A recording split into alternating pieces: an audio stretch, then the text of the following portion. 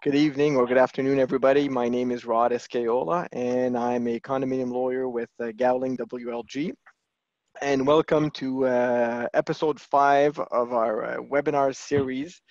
This week, the episode is named, I guess, Implementing the New Normal, because it seems like we're in this for a little while longer with Ontario having extended by at least 28 days the emergency measures that have been implemented a while back. Now, for those of you joining us for the first time tonight, we've been holding these on a weekly basis. This is week 5, obviously, and week after week, what we do, we try to do our very best to provide you real practical answers to ever-changing challenges that we never even knew existed. And the agenda keeps changing almost on a daily basis because as we prepare and as we gather information, new questions come up. Now, again, this week we have gathered some key industry experts, and you'll recognize some of them. So I'll just go around the table very quickly and test their microphones. So Sandy Folds from Wilson Blanchard Management, speaking also on behalf of CCI. Good evening, Sandy. Oh, have we lost her? Graham, are you controlling the muting? I am not, but hold on, let's just see here. See, this is why no, we she's do not this. muted. No, Sandy, are you there? We I can't hear can see her lips moving, but we can't hear you speaking. So you'll have to play with that. We'll get back to you in a minute. How about you, Catherine? We heard you. Catherine Gao from speaking on behalf of ACMO. Good evening, Catherine. Hello, everyone. Okay, and Denise Lash from Lash Condo Law and also speaking on behalf of the Community Association Institute, the Canadian chapter. Hello, Denise. Hello, good evening, everyone. Hey, good evening. Graham McPherson from Gowling WLG. Graham. Hi, everybody. Hello, and David Plotkin also from Gowling WLG there. Good evening, everyone. Hello. So if any one of you is wondering how long we've been locked down and stuck with this, just have a look at David's beard. So this is our way of measuring how deep into this crisis we are. We also have Jason Reed from the National Life Safety Group. Jason, are you there? Good evening, everyone. Hey, good evening, Jason. And finally, so these ones you've all recognized from last week, but this week we're very lucky to have with us Christian Cadieux, an infection preventionist and environmental epidemiologist. Christian works with crime scene cleaners. Hello, Christian. How are you? Hello. Good evening, everyone. Good evening. So back to Sandy. Do we have you on? Wonderful. Perfect. Hello.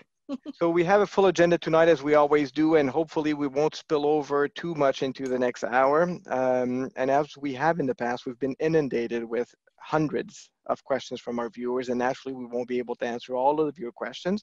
We'll do our best to hit the more recurring questions, keeping in mind that some of your questions have been answered in past episodes, and now we're uploading our episodes on the condoadvisor.ca's website. And so feel free, if you want to see what David's beard looked like last week, or if you want to hear what we spoke about, you can do that. Now, we've also we have the chat channel. Some of you have discovered it already, and feel free to access it and ask questions and chat amongst yourselves. But do keep in mind that, I mean, the show is here on your screen because sometimes you're asking questions that we've answered already. But that's, to me, I love seeing the exchanges we see on the side here. Now, most importantly, and this is the weekly disclaimer, you're used to it by now, while we do our best to provide you with accurate information, you have to keep the following in mind. When we refer to legislation, we refer to Ontario legislation. So if you're tuning in from elsewhere, you'll have to adapt what we say to your jurisdiction. Please note also that the information we provide is accurate as of the date of this broadcast. Today is April 14th. And so if you're watching this as a repeat later on our website, you'll have to keep in mind that the information may have changed since then. Also keep in mind that the information we're providing you tonight is general in nature and it doesn't necessarily apply to the very specific of your situation. And so it's important for you to seek professional advice to get information that's applicable to your situation, because what we're giving you here is good, but not necessarily good for everybody. And finally, I have to advise you that this session is being recorded. And as I said already, we'll upload it on our website, but it takes me about 10 days to figure out how to upload it. So there's no point in writing to me and asking me tomorrow where it is. It's not up there yet. one of the reasons why it's taking so long is that we need to transcribe the content of our webinars. Okay, let's dive in now. We're going to start by revisiting a question that keeps, somebody has to remind me to change the slide. So these are the speakers, of course, and that's the agenda. We're going to start today by revisiting a question pertaining to the essential services. And that's a question that keeps recurring. We're flooded with this question, in part perhaps because the definition of essential services keeps changing, but also I would say in part because everybody's trying to find an exception. Everybody's trying to find a reason why their car wash should be open and why their unit should be painted and why their gym should be open just for them. I mean, the plan behind what we're going through is to try to flatten the curve by getting people to stay home, right? And if everybody's trying to find an exception, it's not working, right?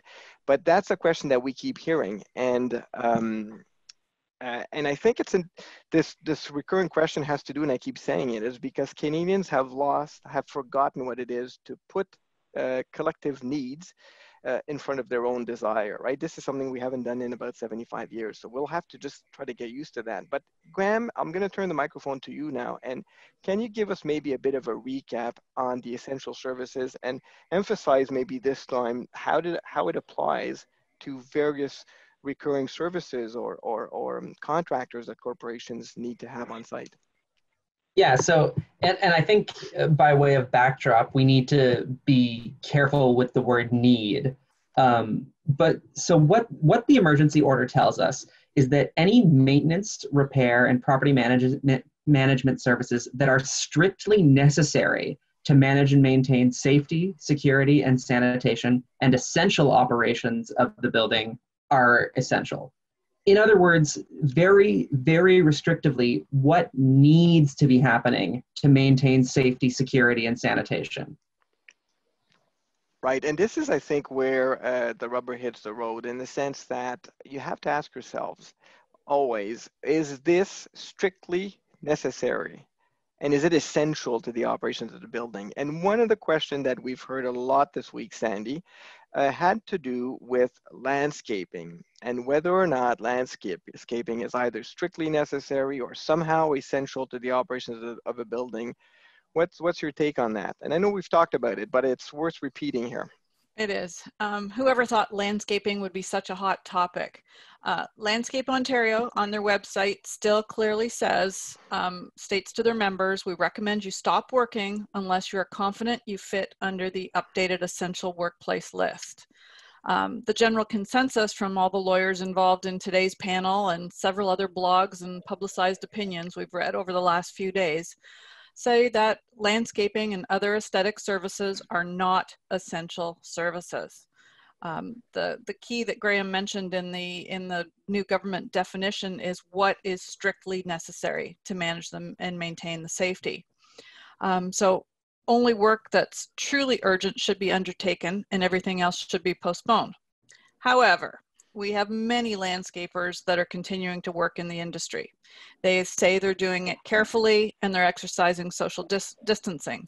From their point of view, they feel that spring cleanups are being done for the safety of residents and security of the property, which they feel does fall under the definition. For this to be valid, there must be a real risk and the contractor must be able to justify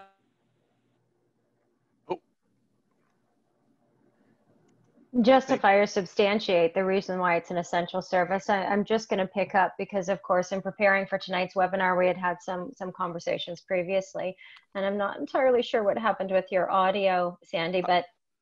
Are you back on, Sandy? I see you. Yeah. Okay. Yep. Okay, so we just missed the very end, but okay. Catherine caught up. I mean, you guys are like Siamese twins, reading each other's mind. That's great.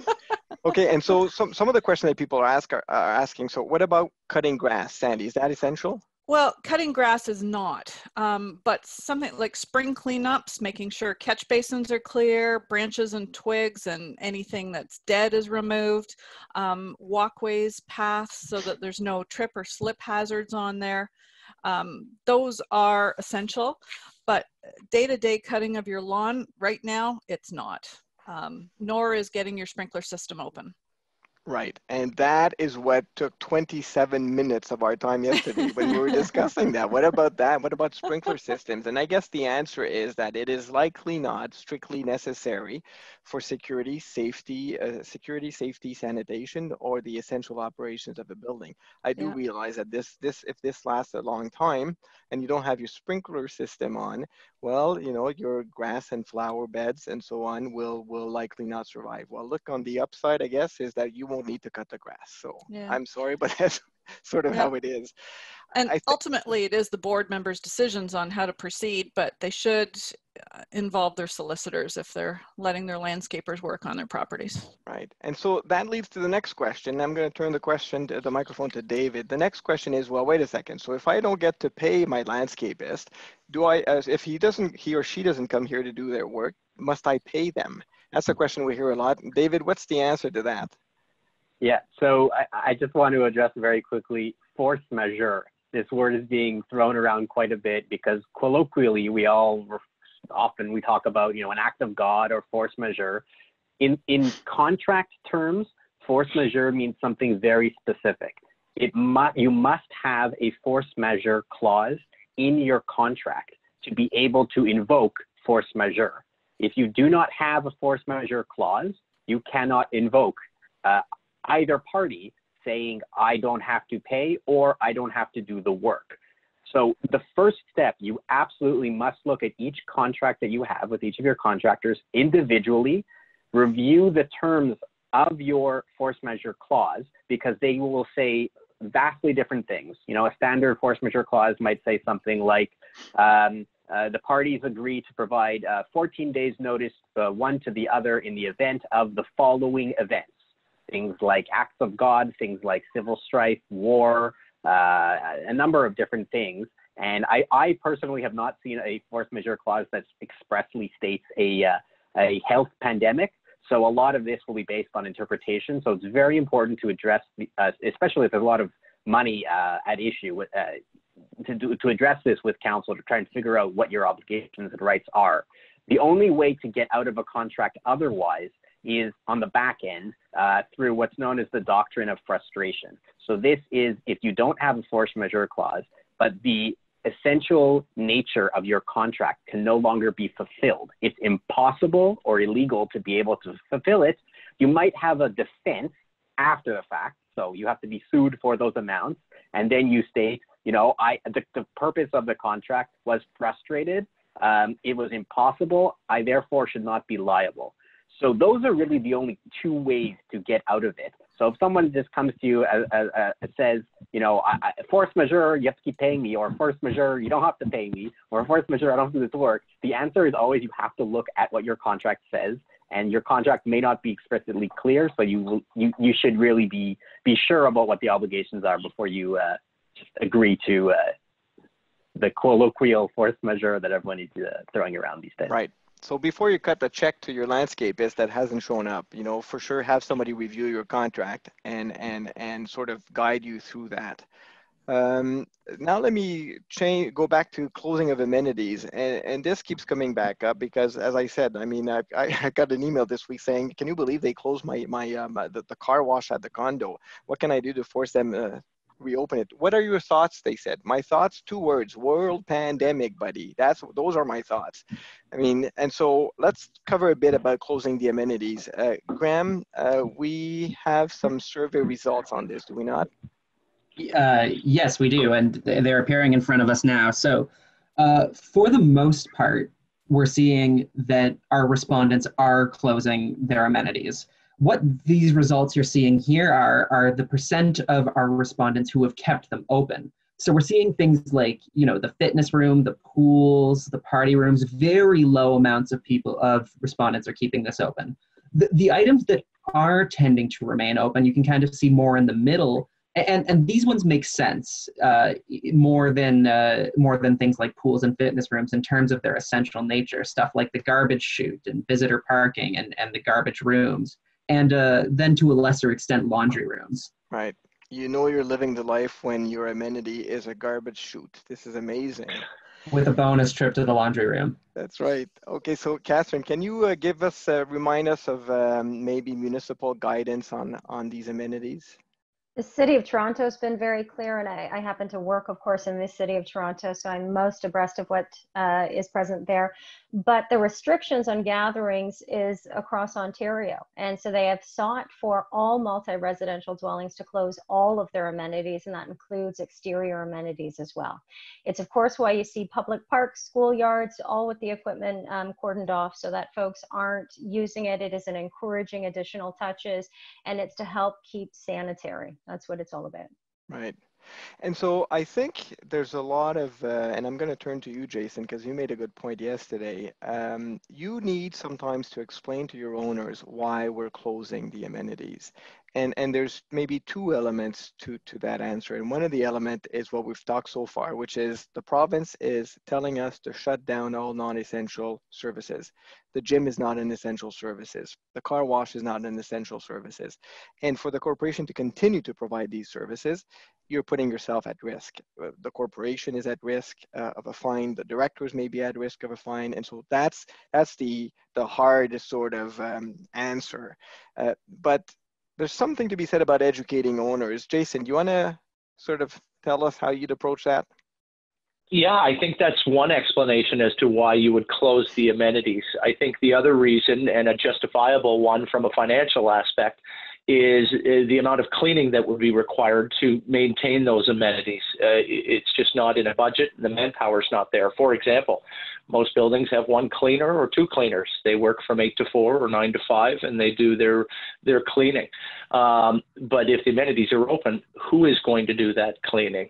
And how often are they going to do that cleaning? So quite simply, from the C-suite, if you were to take it from an organizational perspective, we can't afford to keep those amenities open because of the manpower, and the cleaning requirements would be too significantly harsh. You'd have to maintain those. Right. Okay, so that's for essential services. Let's park that for a second and let's go on another topic that we've brushed upon, but I want to drill down on it, and it's owners' meetings. This is probably the second most common question we hear about AGMs. You know, can we delay the AGM? For how long can we delay the AGMs or the owners' meetings? And what would happen if, for instance, my term was to expire, my director's term was to expire this AGM? Can I now just continue to act as a director until we hold our AGM, whenever that's going to be?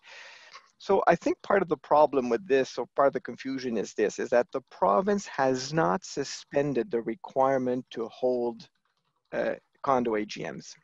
And that's a bit odd and a bit unfortunate, because they have suspended the requirement to hold AGMs for not-for-profits. They have done that. It's probably been 15 to 20 days already, but they haven't adapted that requirement or that suspension to the condo world. And so on the one hand, we don't have clear guidance that these meetings ought to be suspended. But at the same time, we have this very clear prohibition against meetings of more than 5 people. And so unless your condo corp has 5 people or less, well, that's a problem. You can't possibly be holding your AGM or your owners meeting the way we used to while maintaining social distancing. So that's the issue. Now, I'm going to answer some questions rapidly, but then I'm going to turn to Denise, and we're going to do the 101 or maybe the 202 on owners meetings tonight, and just get that done with and move on. So in quick answers to questions, absolutely, condos can postpone their AGMs, and you can postpone them past that 6-month period. So normally you have to hold your AGM within 6 months of the end of your fiscal year, right? Well, obviously you can't do this now. And so you can postpone the AGM past that 6-month period. And while you'll be technically in breach of the Condominium Act, the reality is that there is a superseding order, which is the various orders and councils that have been adopted by the province, preventing you from holding them, at least the traditional way. Now, the second question we have is, for how long will these AGMs be delayed? And I think at the very least, for as long as these orders and councils remain. And to me, that's maybe the foreseeable future. I know that Ontario has just extended by 28 days these emergency measures. So we're in this for the long run. That leaves us with 2 questions. What about meetings that cannot wait? And can we hold virtual or online AGMs? And if so, how it's done? I know that recently the CAO has posted on their website some information about how to hold these meetings virtually and online and what are the requirements. But I want to put some meat around that bone with Denise, if at all possible tonight. So what would be the meetings that couldn't wait? I can't think of many. I think if the board loses quorum, that may be a meeting that can't wait. I think if you want to adopt a bylaw to allow you to hold electronic meetings and to vote electronically, that's probably a meeting that can't really wait, right? And arguably maybe the turnover meeting. And even that, I'm not sure how urgent that turnover meeting is.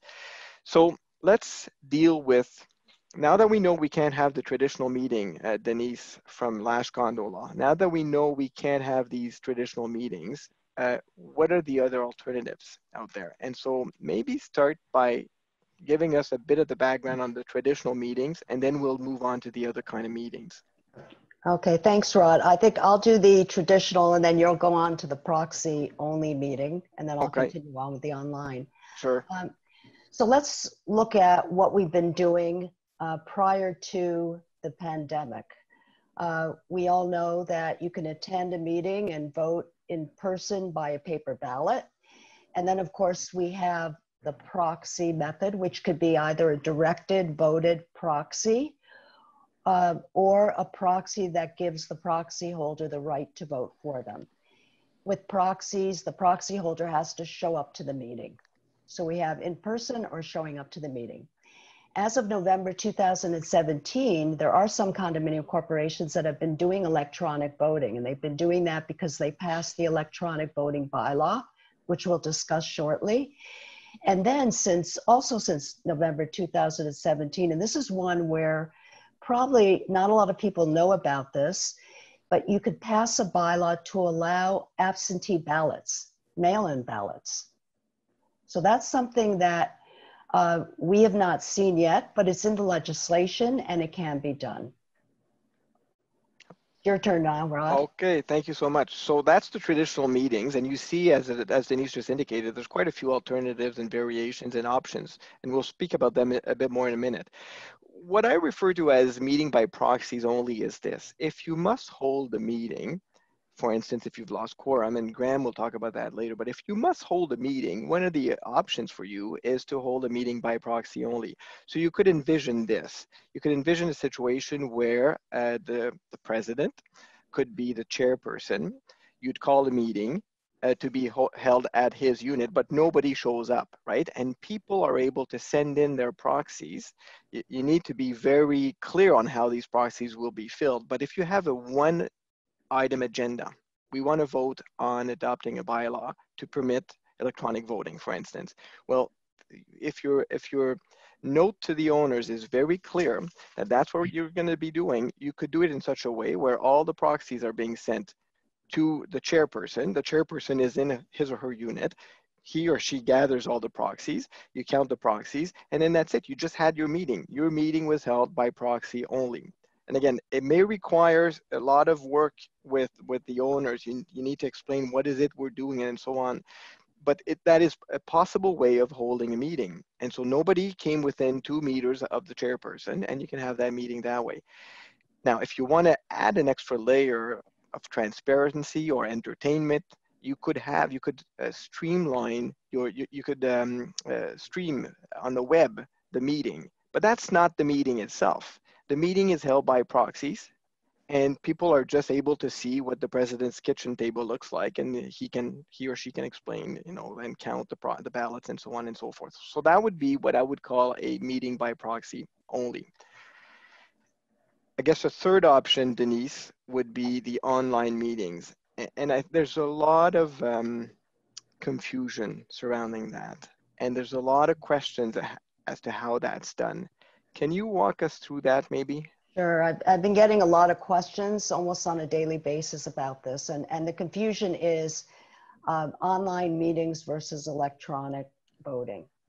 And so this has all been very interesting because I think a lot of us are now really looking at the regulations in the Condominium Act to see what we can do to make things safer for residents and how can condominium corporations do things virtually. Online owners meetings are not specifically provided for in the Condominium Act, similar to directors meetings. So we don't have a provision dealing with the ability to have an online meeting. We have electronic voting, but not online meetings. However, in the Condominium Act, there is a provision that says that you can pass a bylaw for electronic voting, which we know. You could pass a bylaw to do mail-in ballots, but you can also pass a bylaw governing electronic attendance.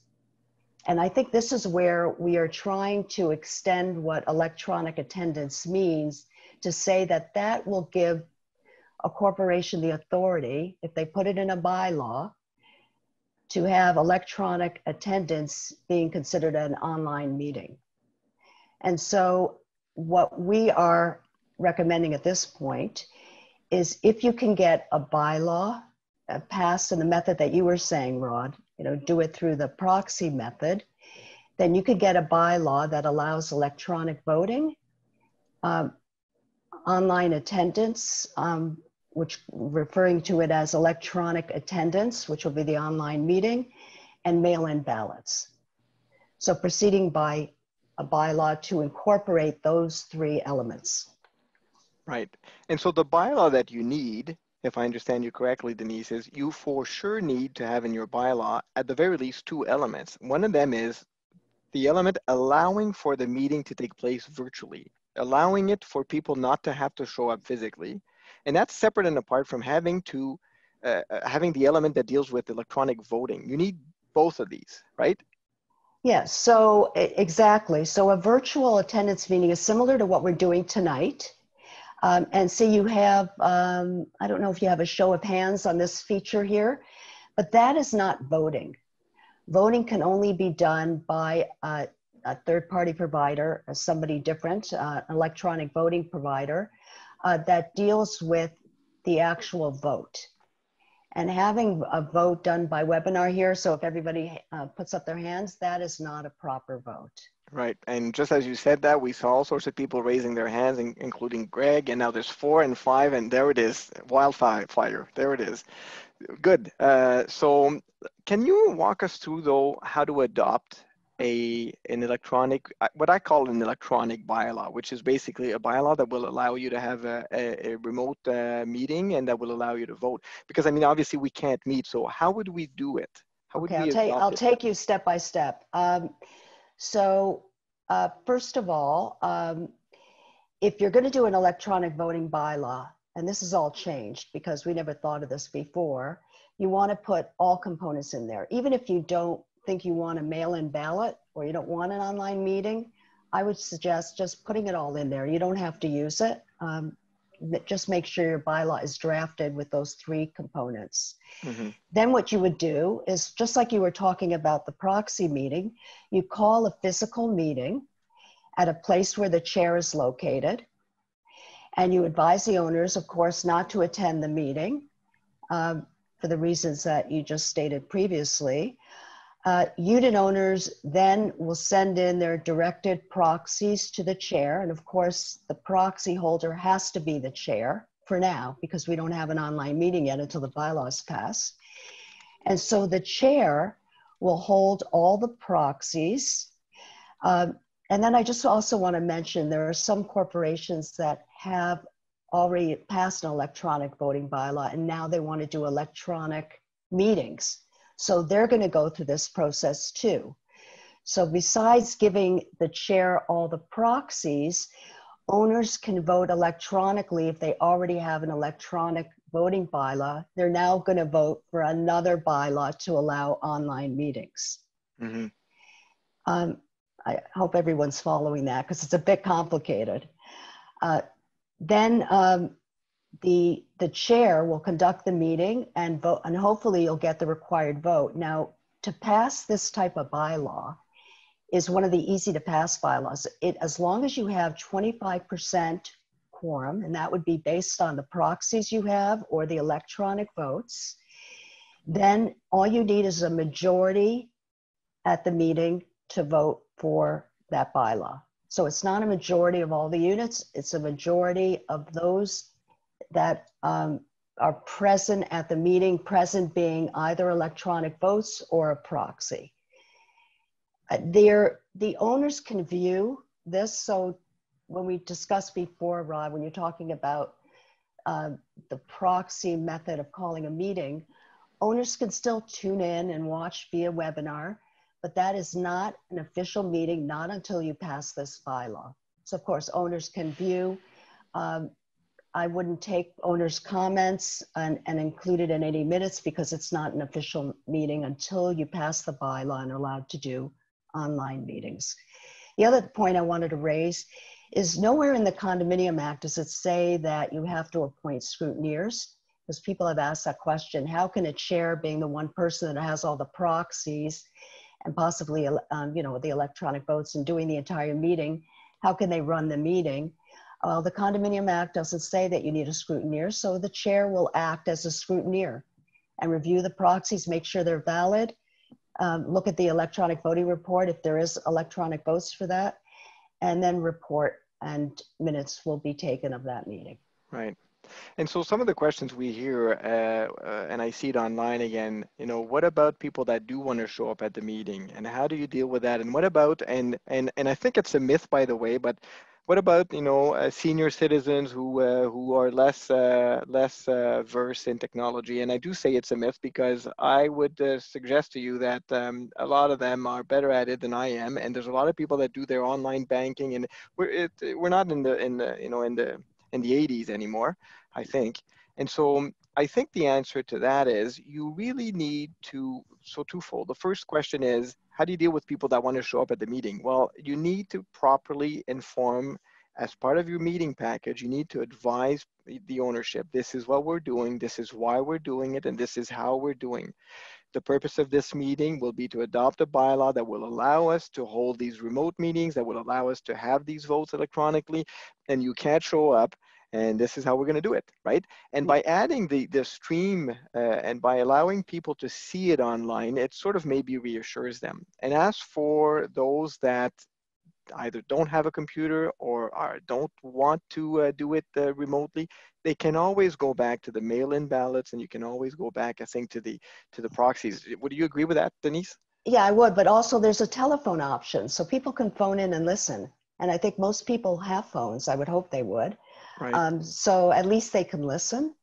Right. And then they have the option of mailing in a ballot if you do the mail-in ballot, or a proxy.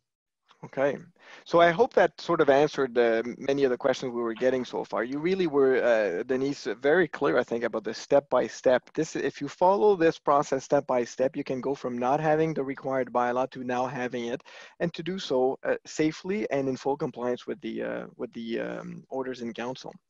So let's apply this now to a real fact situation. Let's move on to the other question, those kinds of meetings that can't wait. And one of the meetings I've identified was, what do you do when you lose quorum? And so first, let's deal with the first question, which is whether or not, let me just see here. I'll get to you in a minute, Graham. So the first question would be this. Keep in mind that the fact you've postponed the AGM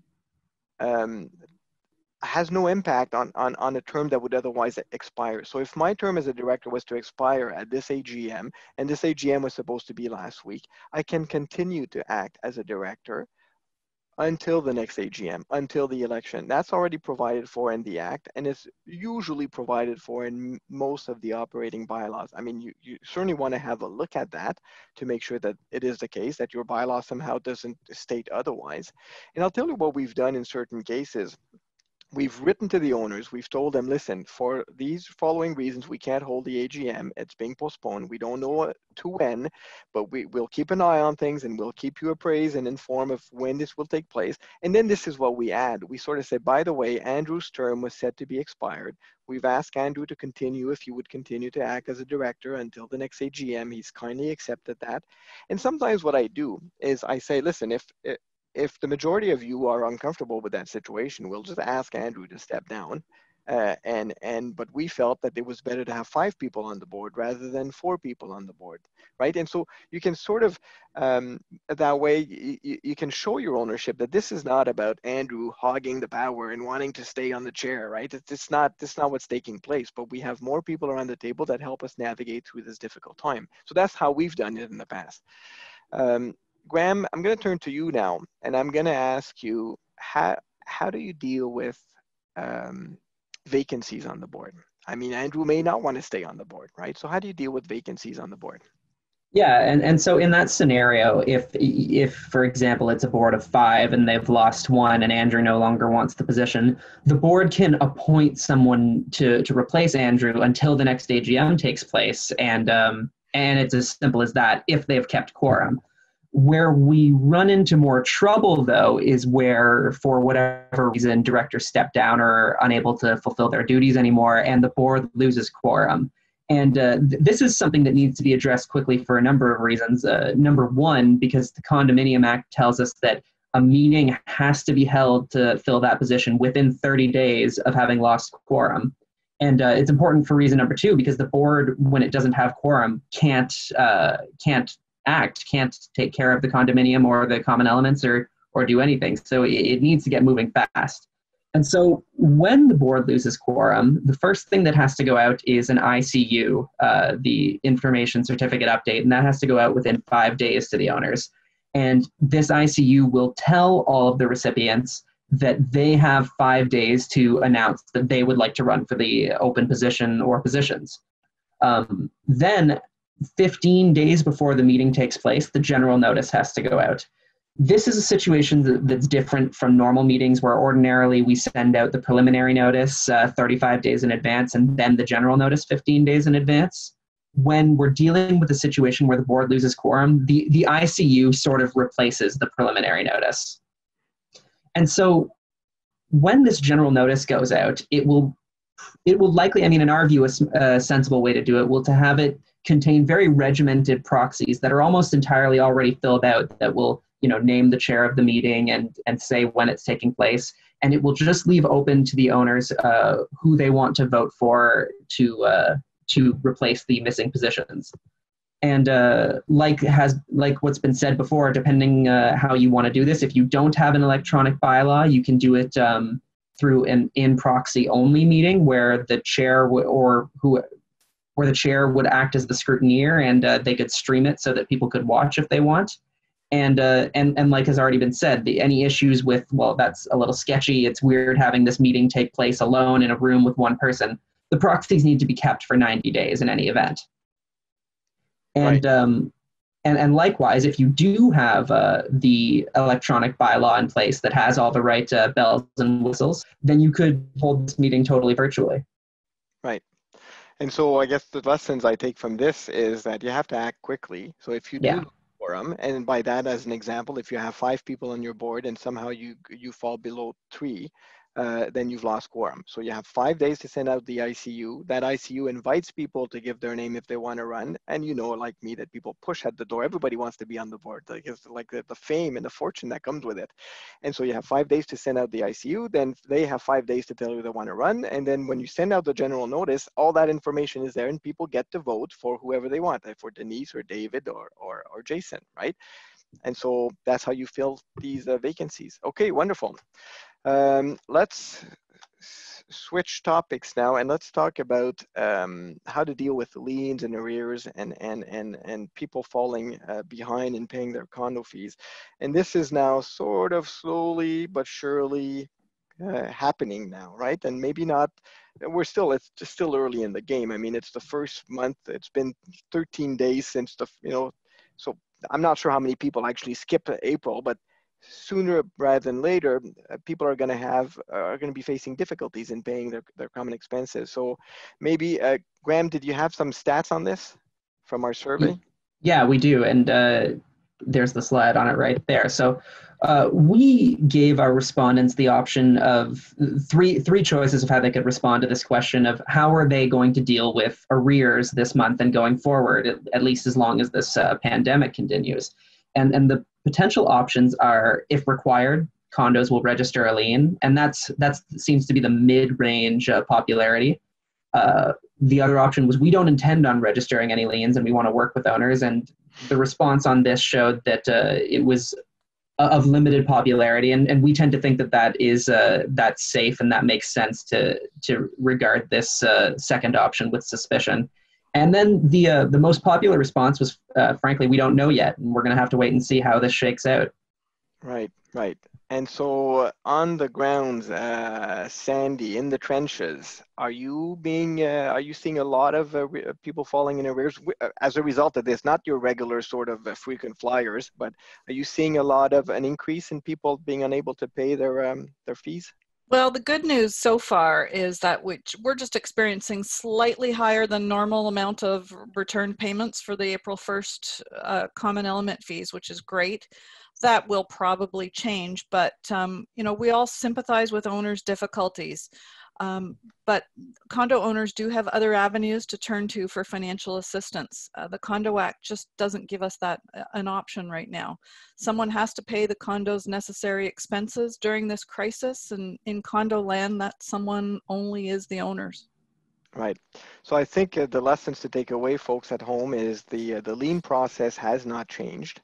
And our recommendation, and that seems to be pretty consistent across the board, is you have to lien if you get before the third month default. You have to lien to protect the corporation's ability to recover later.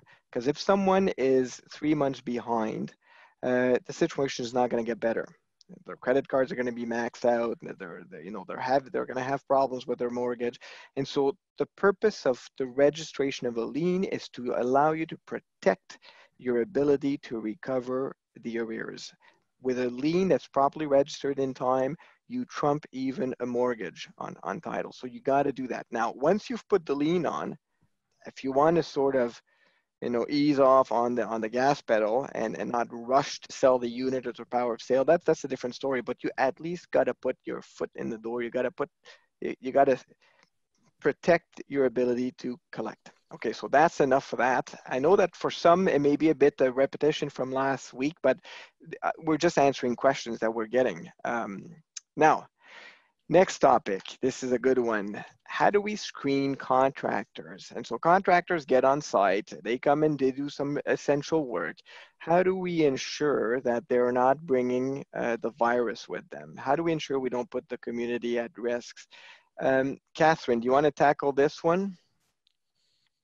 Part of the reason why this comes up is because we have obligations in a workplace setting to ensure that folks aren't presented with hazards that are untoward and that you're also controlling for some of those risks.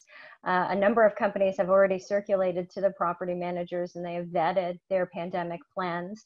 I think one of the things that it behooves property managers to do and site staff to do is to ensure that folks are reminded and fairly repeatedly on what the guidance is from public health on going to different physical locations, and to ensure that folks are well and that they are staying home if they are not well. So that can serve as a very important reminder.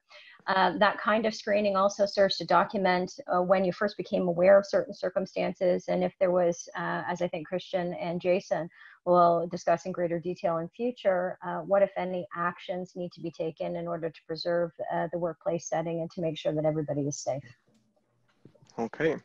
And Jason, were you, I think yesterday you were talking about approaching it maybe at the, and maybe I missed that, Catherine. Did you talk about the kind of screening that you do on a regular basis? Did I just miss that? Yeah, I did. And I made mention of the fact the individual service provider as well as the company. And, right, okay. I think that both of those factors are important. I have seen a little bit of pushback from some of the unionized elevator firms, for instance. But at the end of the day, we are in new, unusual circumstances, and what is best all the way around always is good communications, open dialogue, and trying to make sure that folks are reminded on a constant basis of how they can protect each other, I think is important. Sure.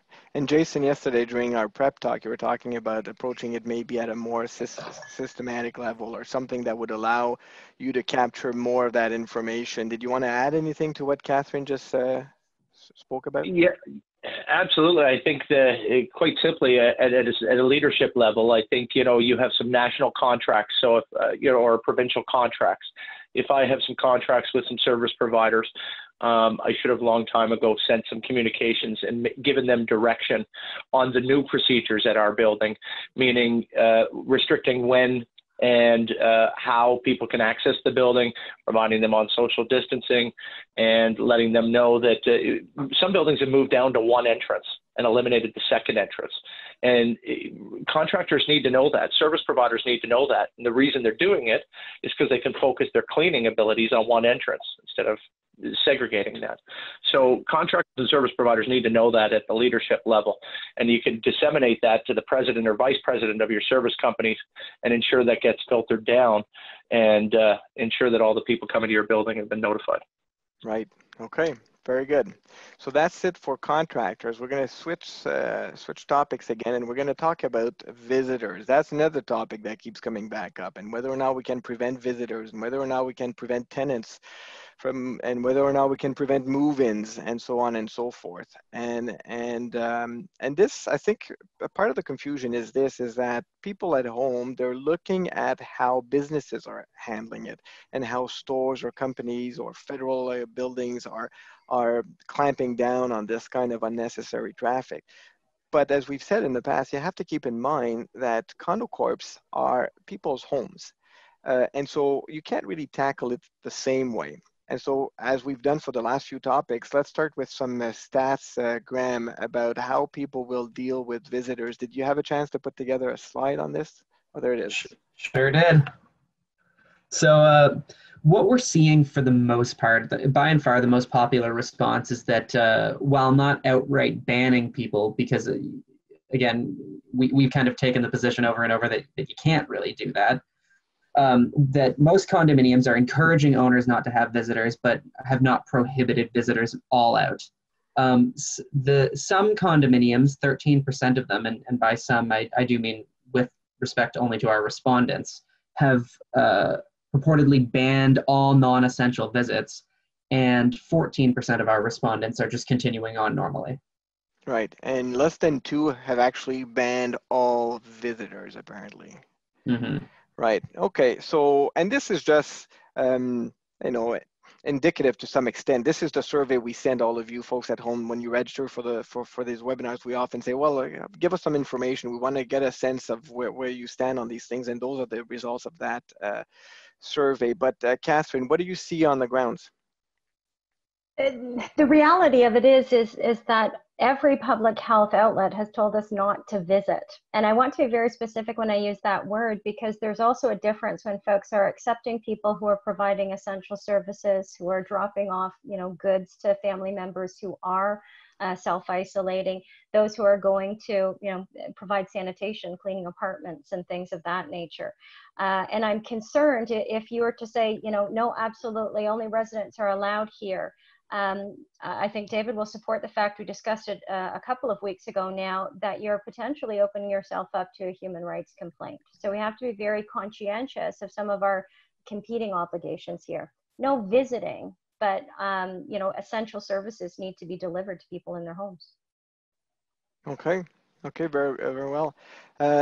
Jason, yesterday you were talking about maybe the kinder, softer approach to try to dissuade people from visiting, and what kind of tricks or suggestions do you have for our viewers? Yeah, I don't know if I coin it as a trick, but I think having that transparency and accountability and that exposure throughout the building. For example, one of the things that we've recommended is having a notification at the door that says, where and when you can enter and what kind of circumstances the building is going through. And I would put that notification on every floor. For the simple example is when I go from my suite to the elevator lobby, I'm going to see a notice that says, as a reminder, please note that the cleaning of these elevator buttons on the 44 floors of my condo are only done twice a day. And they're only done twice a day within the period of an 8 to 4 shift. So that means nobody's cleaning it after 4 p.m. Now, I don't know if every condo has that general practice for cleaning, but that's what I've come to understand. And I think when I read that notice in the lobby, I tend to discourage visitors from coming to see me. And I understand that the building's being transparent and allowing me to make my own decision based on those facts. And they're very clear. And I think a lot of condo people are going to be surprised to see that cleaning is only happening twice. If you want to pay for another cleaner to wipe down every elevator station on 44 floors or 22 floors, then go for it. I mean, I encourage it, but I don't know if that's being done. So I think we need to talk about that, or at least let the visitors know and allow them to make that decision. So by providing more information to the owners where they see the actual limitations of our resources, they may themselves sort of dissuade their own visitors.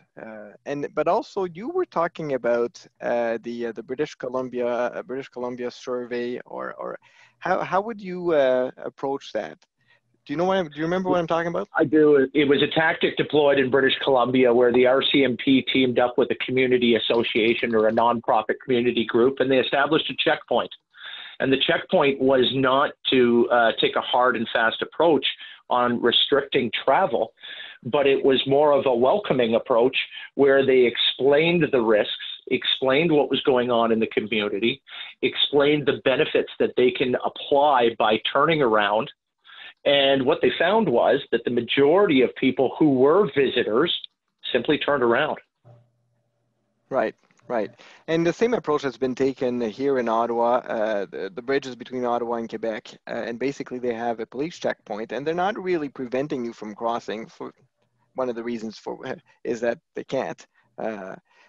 Movement under the charter, every Canadian has the freedom of movement. But so what they do is they ask you questions, and they make you realize that, you know, going to the Quebec side for whatever reason to go visit your cottage may not be required at this stage, and they make you think about it, right?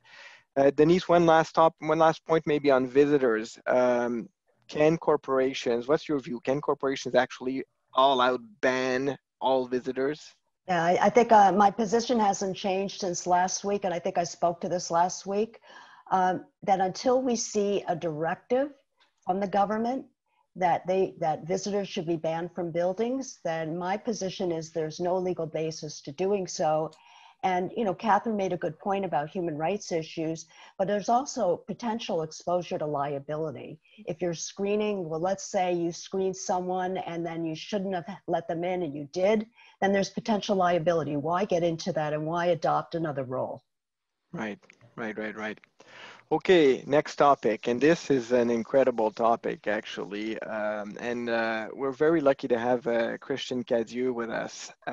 He is going to help us sort of have a look at, and hopefully this is not going to happen very often, but I mean, the question that we were posed was, how do you deal with a COVID-related death in a unit, and whether or not you handle it differently than any other death in a unit. And the way we've sort of approached it when we're discussing this yesterday, I guess there's two elements to dealing with a fatality in a condo corp. And there's an element that's the softer element, which is a public relation challenge maybe, how to manage the community. And the example we were using is that if they see that, you know, there's a fire truck or there's a police or there's a coroner's office with their vehicle parked right outside the main door for 5 hours, I mean, people are going to get all concerned, right? So there's the PR element, and that I'm going to turn to, is it Catherine? I think that's going to handle it. Sandy, okay. Yep. But there's also another element, the hard element, which is, well, any precautions are required to be taken to ensure the safety and security flowing from this. I mean, so you have someone who passed away from a disease that is known to be infectious, and how do we deal with that? So let's start maybe, Sandy, with the PR element. What kind of information you feel should be shared, and to what extent, and Sure. How do you tackle that?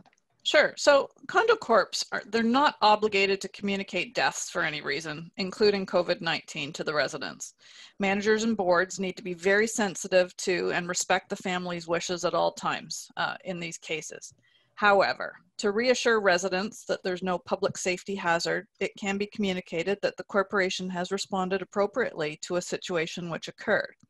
They can state there was a medical emergency in the building, that the authorities and professionals were brought in to deal with the situation appropriately, and all precautions were taken as required to deal with the emergency, and any sanitation procedures needed are being undertaken.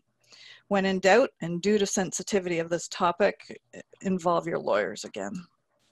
Okay, so that's how you sort of manage the situation so the rumor mill doesn't go crazy, and so people are sort of reassured that you're not at risk. We did what we had to do. So now I'm going to turn the floor to Christian Cadieux and help us maybe understand how a COVID death in a unit may require additional or different sort of precautions or a different protocol, and maybe divide this in within unit and outside of the unit.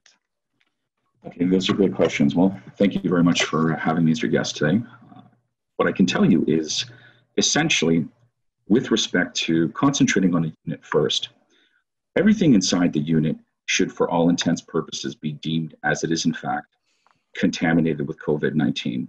And it would fall along the same principle as something which is known as universal precautions in the United States or here in Canada, let alone Ontario, universal blood and bodily fluid precautions, assuming that all biohazardous materials are in fact positive for a bloodborne pathogen.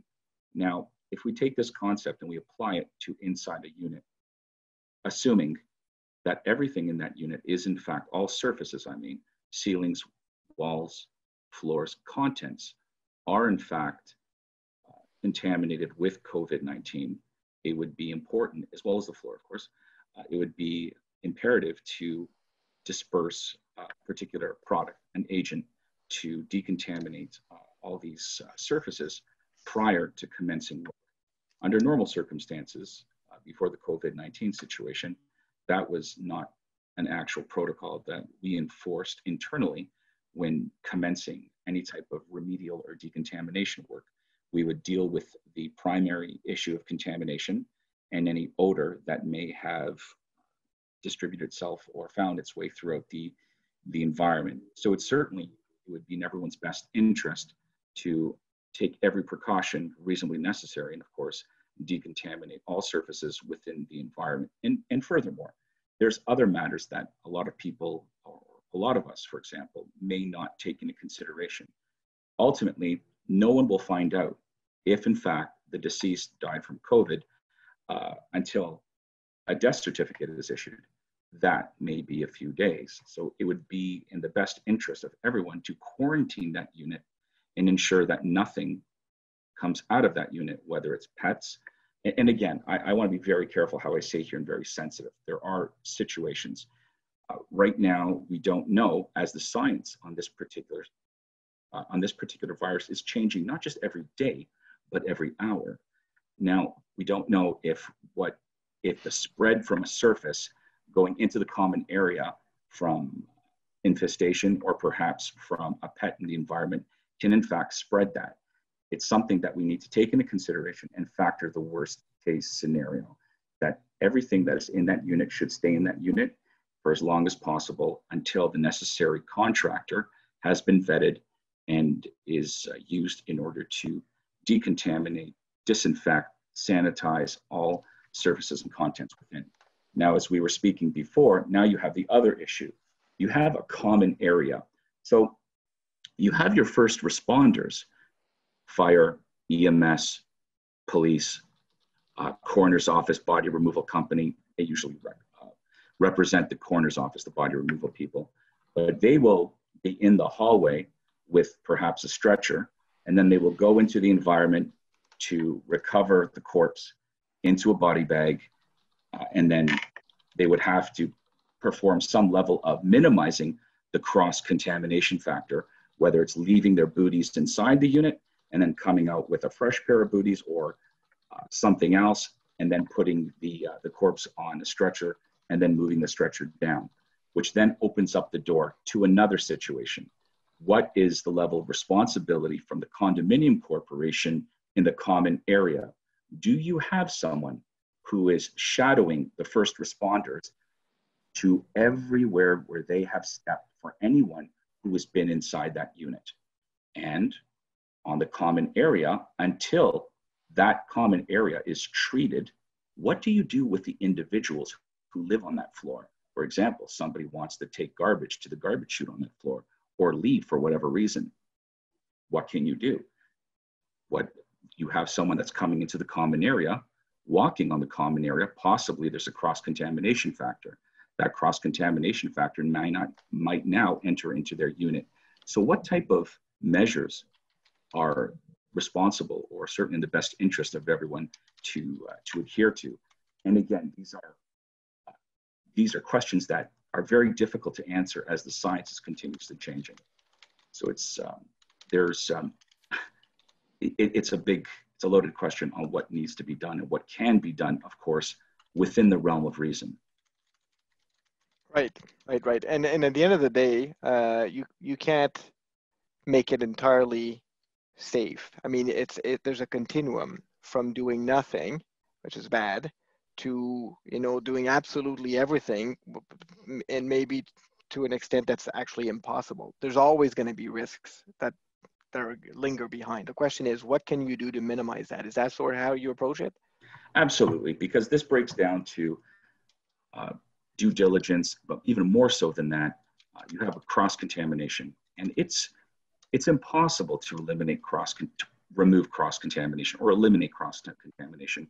What we do is essentially we work in degrees and percentages in minimizing the cross-contamination factor as best as we possibly can. If you were going to quarantine the unit, I would certainly, something as simple as duct taping the door to the frame of the outside of the hallway, make sure or ensure that no, and again, forgive me, I don't want to be graphic here, but any type of infestation may find its way out through underneath the door or something as simple as that, because again, we don't know the science on this and what type of contamination may spread into common areas. Is it a fly? Is it an insect? I mean, entomology reports and studies have yet to be disclosed on what is possible and not possible.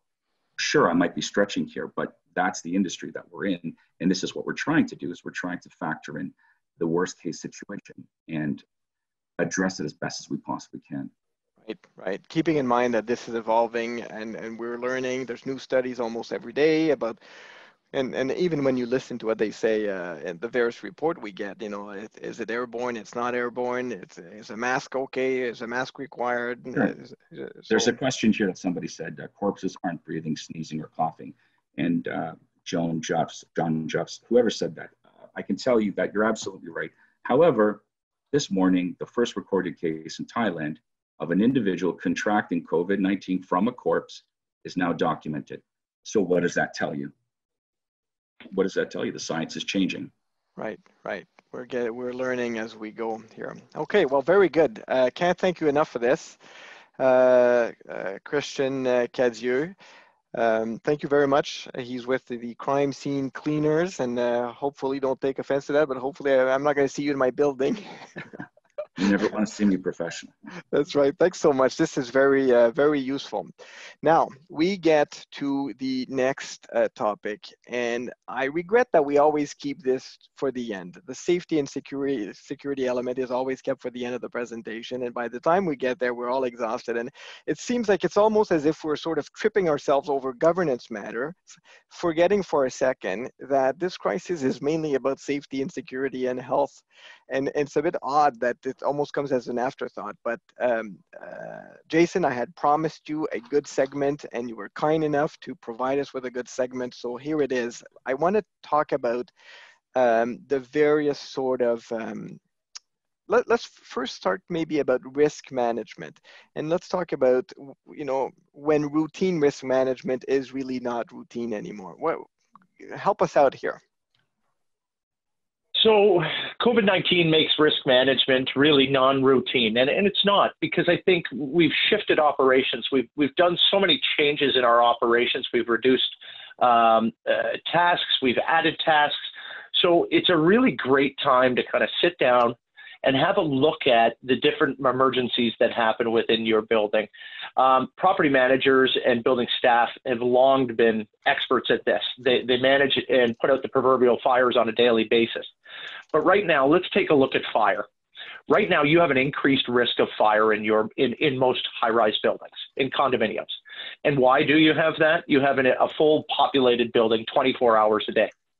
You have a full populated building cooking 3 times a day, whereas 4 weeks ago, they weren't cooking 3 times a day. In addition, you have the new procedures now for fire alarms and evacuations to add social distancing within those fire alarms and emergency procedures. That social distancing includes within the hallways, it includes within the stairwells, and it includes once you get outside the building and not re-entering the lobby and kind of congregating within that lobby. I think it's important to also understand that from a resident perspective that the stairwell handrails in the stairwells are typically not cleaned. I imagine every couple of months we go through and dust and make sure it's respectable. But those are touch points that are probably not in your cleaning protocols. So I think that's really important. So that's fire. The next one is leaks, floods and leaks. Water damage is a major costly factor with regards to emergency preparedness in your building. So we need to take a look at our emergency suite entry procedures for number 1. For number 2, it is a great time to review with staff where those shut-off valves are and where the branch line isolation valves are. For example, we interviewed 10 condominiums just yesterday, and we found that both of those 10 are operating, 25% of their staff are new. That means 1 or 2 security guards out of their 8-hour shifts or their 24-hour shifts are new guards. So those new guards have been working for about 12 hours this week, and they may or may not be aware of those isolation valves and where those shut-off valves are. So if we can shut down those valves 3 to 4 minutes faster than any other building, a blown sprinkler head releases 190 liters per minute. That's every 60 seconds. So there's a lot of new risks and a lot of new liabilities that represent from the COVID-19. Power failures. We have an increased risk of fire during power failures because we have more family members within the building 24 hours a day. And the use of candles are very real for emergency lighting. So again, take a look at your normal routine of emergency management and make the tweaks and necessary adjustments based on those risks and liabilities. The city of Ottawa Police just announced that 70 break and enters in their communities, in this one community in Ottawa, has increased 70% in the last 4 weeks. So again, risks and liabilities have increased based on the situation COVID-19 has been put us into, and I think that's really important. One more final point on that, Rod, is consider the new risks and exposures regarding staff training. So under the Ontario Fire Code, Section 2.8, all of our building staff are required to be trained on the fire safety plan before being assigned roles and responsibilities. How are we getting training to the security guards and the replacement superintendents before they take roles and responsibilities? Let's remember, your security concierge is operating all of your life safety systems at 2 in the morning in your building.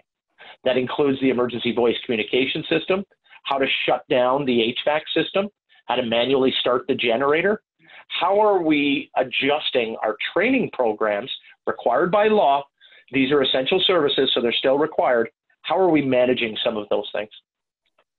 Okay. A question I often hear, and I'm not sure if you can, sorry, I'm going to spring it on you.